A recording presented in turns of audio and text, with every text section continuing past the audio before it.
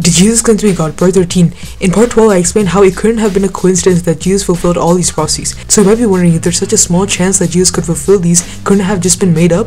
Of course, with the proof of the Dead Sea Scrolls, we know that the Old Testament prophecies could not have been made up, but many of the Gospels were corrupted to make Jesus fulfill all these prophecies. Well, first of all, these were public events, and many of the people who witnessed all these events were there right after the Gospels were written and circulated. And these people were trying to show the righteous and truthful life of Jesus. So if a witness saw the Gospel contradicting what had actually happened, they would immediately tell the writer or the people following him that it was wrong. Christianity would have ended right then and there. And if the Gospel writers did make up so many stuff, the Pharisees would immediately take the opportunity to disprove Christianity.